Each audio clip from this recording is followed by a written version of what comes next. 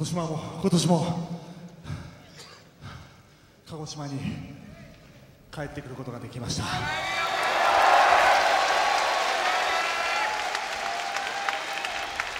そしてまたマイクが握ることができました。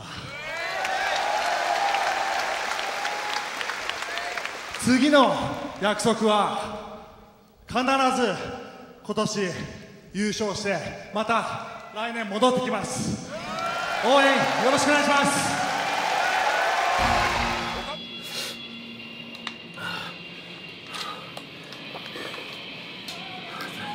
大丈夫。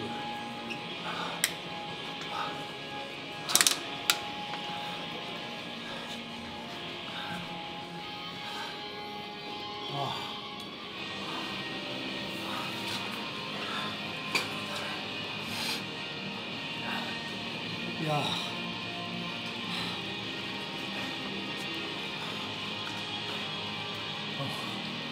ドームってやっぱ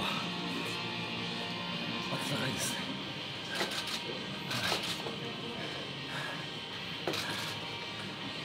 お父さんもやりにくかっただろうけど、まあ、自分は全力今日も出し尽くしたつもりなんで、も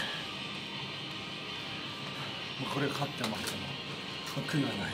ただやっぱり勝ちたい。だからこの後も全部勝ちたいです。はい、負けたくない。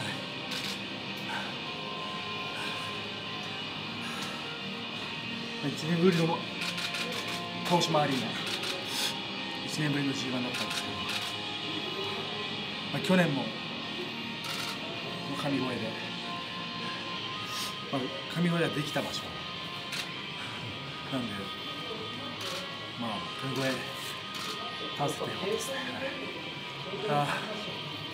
いやー、もう死んだ。やばい。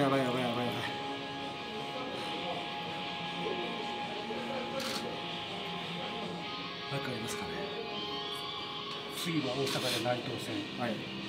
それもメインで、この4連続は本当にやばいですけど、真田選手、石井さん、後藤さん、内藤さん、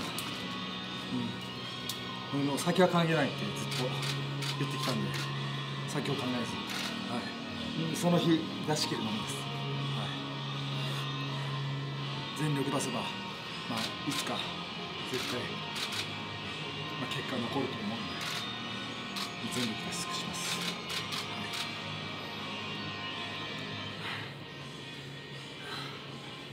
いやー、毎日きつすぎますよ。ただ楽しいですね。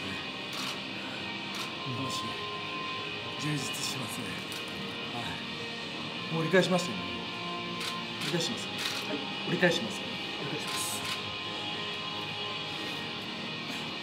残り考えないって言ったんですけど、考えてますね、どっかで。だから考えてる部分がある。それを消して、それは早く終わってほしいと考えてるんじゃないですか。どっか考えてますよね。だからそれを消して、無で全力で。次も勝ちます。次は絶対負けられないんで、2敗してるっていうのもあるし、内藤さんには本当これだけ、絶対負けない。